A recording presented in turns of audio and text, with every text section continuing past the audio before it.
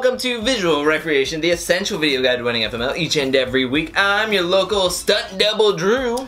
And I'm Joey, of course, your strategy guy. And this week, we're gonna keep it short and sweet for all of you viewers out there, because we're gonna be talking about Once Upon a Time in Hollywood. Short and sweet, fun fact, was my nickname in high school. Really? Now, Quentin Tarantino premieres his 9th film this weekend when his two leads, a former Western TV star and his stunt double, are stuck in a Hollywood and feel out of position in a Hollywood they don't recognize. Also, there's Charles Manson. Yeah, now this movie was written and directed by Quentin Tarantino, who's given us the cult classic Pulp Fiction, Django Unchained, and The Hateful Eight. Now this movie stars Brad Pitt, Leonardo DiCaprio, Margot Robbie, Al Pacino, Kurt Russell, and Dakota Fanning. So a lot of big names in this one. That's right. Now this movie runs around 2 hours and 40 minutes, which is better than, say, the runtime of Hateful Eight, which was like 3 hours, 3.5 hours. Fun fact, if you go on Netflix, it's 4 hours, and it's a series now. And it currently holds a 92% on Rotten Tomatoes. Yes, now the Pro Box Office has the long-range forecast of this movie in the high 40 millions for this weekend. That's right. Now, when I'm looking at this one, I'm coming at it from a Tarantino fan. I've seen all of his movies. I own all of his movies, Blu-ray even, and I like them. I have my ticket for this one on Thursday that it comes out. However, I just don't know. I mean, the long-range forecast has been tracking up, down, and now it's kind of tracking downward. For high 40s, I just don't know about this one. I think it has a little bit more, I mean, the runtime helps it. It's not 3.5 hours or 4 hours like The Hateful Eight. However, I don't know how much curb appeal this one has. I think it's gonna definitely resonate with his niche group of Tarantinoites. However, I just don't know. So I'm cautiously putting this around the low 40s, high 30s that it could get. Just from what we've seen in the box office trend this summer.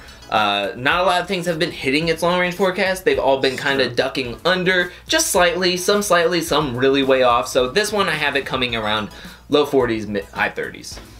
Okay. Very cool. Now this movie did make its world premiere back in May at the Cannes Film Festival, and it did get, I mean, an overall positive response. I'm sure there was a few naysayers in there. I mean, the one reporter that asked Tarantino why if it was deliberate that he gave Margot Robbie such small lines or no lines at all. And Margot Robbie came to his side and said that, oh, well, that's just how the story was written and that's how I acted, and I got to act it in a different way than, say, having a dialogue heavy.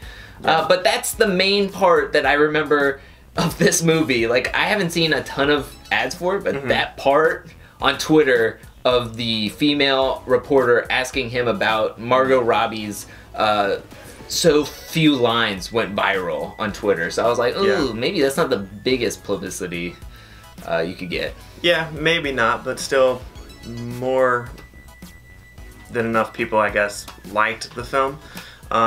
So, I mean, a lot of people were saying this was Tarantino's love story for the 60s in LA. Especially Charles Manson?